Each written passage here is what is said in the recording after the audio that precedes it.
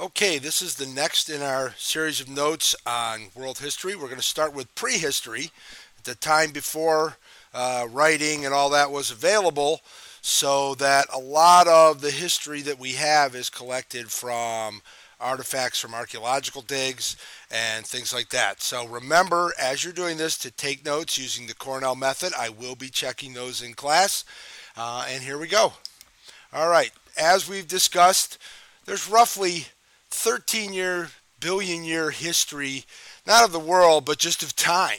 Okay, and what we're going to try to answer over the next couple of days is, how is man different from the rest of the animal kingdom? Well, here's some basics of why man was different and why man was able to become the dominant species on this planet. First of all, we stand upright. We're what's known as a biped. We walk on two legs. We have a language, and it's a discernible language, and there are different words and meanings for different things. We have a much larger brain, so that we are capable of reason, of thinking things out. And the big key that separates us from everybody but the apes, really, is that we have a thumb. Reminds me of a story when was camping one time down in the Great Smoky Mountains, and they said you have to put your food in these specially designed bear bins. And the reason you had to put them in the bear bin was because there were bears around and they would get into the food, obviously. But these bear bins could only be operated with somebody with a thumb. Well, if you ever meet a bear or a grizzly bear, they have claws and paws and no thumbs. So they would not be able to open these things, and therefore couldn't get at your food, and would be better for them, better for us. Okay, so early civilizations, as I stated in the geography video, were often in the most fertile river valleys. This is because there were sources of fresh water. This makes it easier to grow crops, because crops won't grow in salt water. For animals, just like humans, they need fresh water. Transportation, a river would provide a way to trade with other communities in the area, which is the fourth thing, the reason for why they were along fresh water in river valleys. Okay, archaeologists and anthropologists, we've mentioned them before. They are the people that study ancient civilizations. They conduct digs, they do research on ancient ruins, they study the bones, the artifacts, the tools, and the weapons. And they use a technique called carbon dating, carbon-14 dating, or radiocarbon dating, to judge how old it is. Basically, they judge the amount of carbon that should have been in the artifact when it was new, based on and what it is today, and the what's called the half-life. It's a very technical science term, but basically the amount that's left after what it should have been there tells them how old it is. Now, there are several different ways of expressing dates, like 2015, in history, and there's two different ones that you're going to see a lot of. You have BC, which stands for before Christ, and AD, which stands for Anno Domini. That way is kind of being phased out because it's a very Christian-centric. A lot of the rest of the world isn't Christian, so they're trying to the historians and other social scientists have tried to get to a way that's a little less culturally neutral. And they've come up with a new system called BCE and CE. Okay, BCE stands for before the Common Era, which is the time that we know as AD, from the year 0, the birth of Christ, onward. And that makes CE the Common Era. So you have before Common Era, Common Era. You'll see both of these sets of terminologies in the readings and things that we do, and I want you to be familiar with them. Okay. Life itself begins in what is known as the Great African Rift Valley. This is on the eastern coast of Africa, in what is modern-day Kenya, Ethiopia, Somalia. And as you can see on the maps, we have a series of where, if you're familiar at all with some of the things that cause earthquakes and stuff like that, what they're known as tectonic plates. The Earth is not just one solid piece of ground. It's a series of plates that move together because what's underneath is hot molten magma, and they float on these rivers of magma, or these seas of magma, and they at times move back and forth to each other. Well, thousands of years ago, the area along the east coast of Africa, which is a combination of the Arabian plate, the Indian plate, and the African plate all coming together, started to pull apart. Africa is getting bigger. The Indian Ocean is getting smaller. And it created this Rift Valley. And what the Rift Valley did, and we're going to watch a video on this in class, was it created a very fertile area, but it also created conditions that were perfect, or at least demanded that a new species arise to be able to take advantage of what was there, because there were less trees due to the changes in climate, and it was also cut off because of mountain ranges bursting up. Okay, so we'll get into that in some more detail by watching a couple videos later. Okay, there are several theories of man, and we're actually going to look at some of these origin stories in class. Okay, but the two most common, at least in our world, in America, is the creationist or biblical version, which is the Garden of Eden story. It's believed to be somewhere along the Tigris-Euphrates Valley in what is modern-day Iraq. It's the story of Adam and Eve, and it also brings in the idea of intelligent design, that there was some supreme being that set this all in motion. Okay, and that's, if you believe that, that's fine. There is also a scientific version known as the evolutionary version. The evolutionary version states that the origins were most likely in Africa, and it tracks the spread of humans through Java man, which is over in the Indonesia and the East Asia, Peking man in China, Neanderthal man, who was predominantly in Europe, Cro-Magnon man, who superseded Neanderthal man, and Lucy, who is an artifact. She is believed to be the oldest human, our oldest direct descendant as a human being. And you won't, when I'm going to show you a picture in a second, you won't think that, I mean, she looks more like an ape than a human, but the characteristics of her body show a distinct break from what we know as chimpanzees and other apes, much closer to human beings, not directly there. So Lucy was what is known as a hominid, or a pre-human. Many of them walked on all fours. They are our ancestors, okay? They lived about 4 million years ago, and they're not Homo sapiens like we are. Their scientific name is Australopithecus, or southern ape. And they appear in Africa, like I said, around 4 million years ago, and they begin to walk upright on 2 legs instead of on all fours. Lucy's skeleton, and you can see it on the right, was discovered in East Africa in 1974. She is believed to be the oldest human. She lived to be about 40 years old and is as tall as probably a modern 10-year-old. So think 3rd or 4th grade. That's how big she is, okay?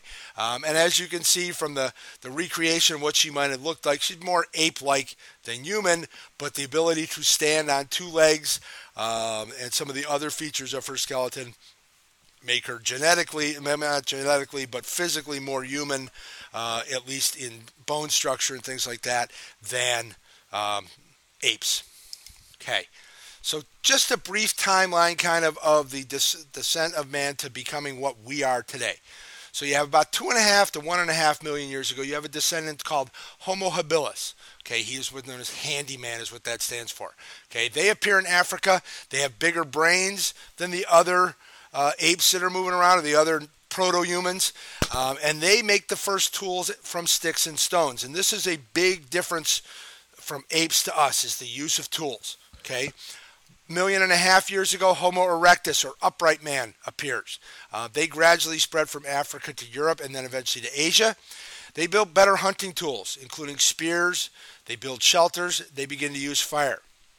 About 120,000 years ago, you have the Neanderthals, who are believed to be a subspecies of Homo sapien, the wise man, and they appear in Africa, Asia, and Europe. They're the first humans to bury their dead, which could be a sign of a religion of some sort, at least. There's some rituals involved with their culture.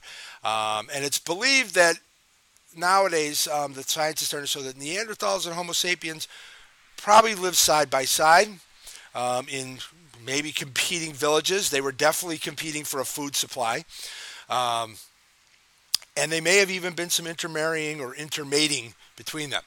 About 35,000 years ago, Homo sapiens, the modern humans, are living in many parts of the world, including Australia. So Homo sapiens, basically through genetic capabilities, bigger brains, more physical capability, outcompete the Neanderthals. The Neanderthals die out because they're absorbed into the human race, and Homo sapiens, the modern human beings, are the dominant species. So 5 years after you start seeing Homo sapiens everywhere, the Neanderthals appear to die out in Asia and Europe.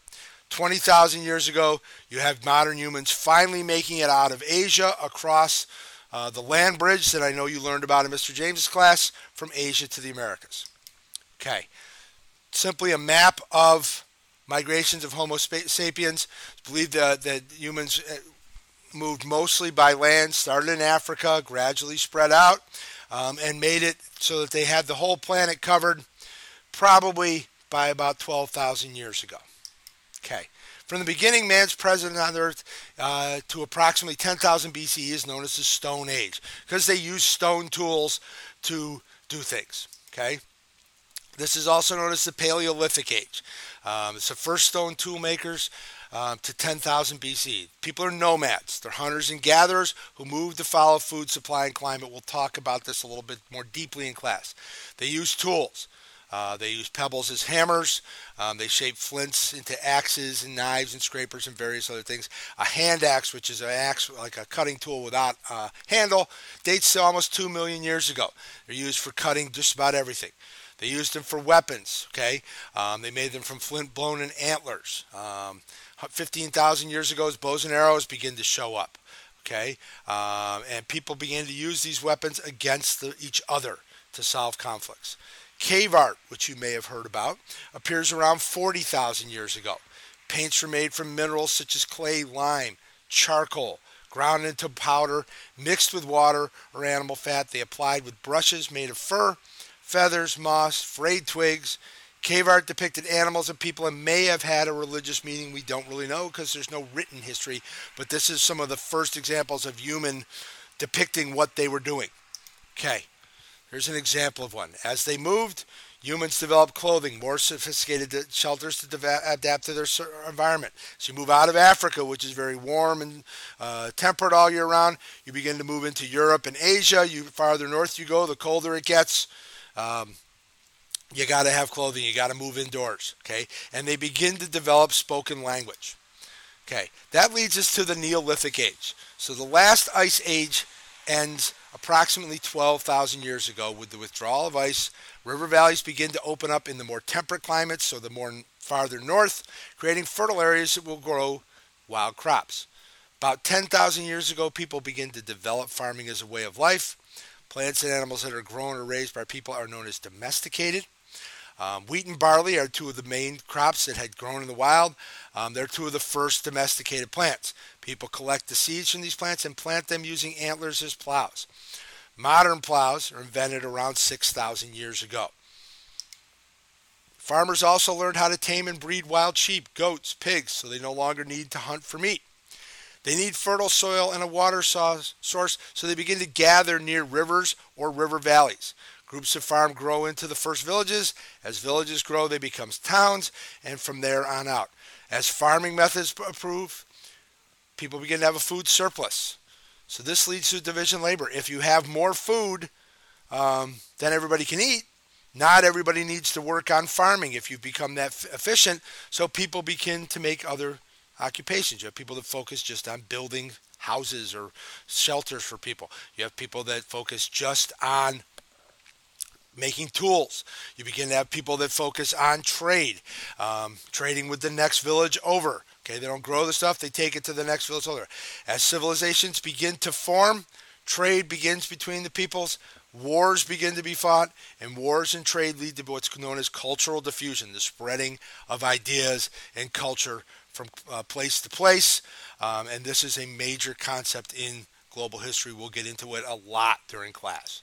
Okay, so the first civilizations, as you can see on the map, developed around the world. Many of these independent. The first one is believed to have shown up with the Sumerians here in Mesopotamia, but very close behind was the Indus River, the Chinese area, and Mesoamerica and Eastern America and the Nile River Valley. All of these, especially the American ones, grew up totally separate from the ones of Asia and Europe. Okay, so now complete the Google form on Google Classroom and submit it. There'll be a few questions on there that is due before the start of class tomorrow.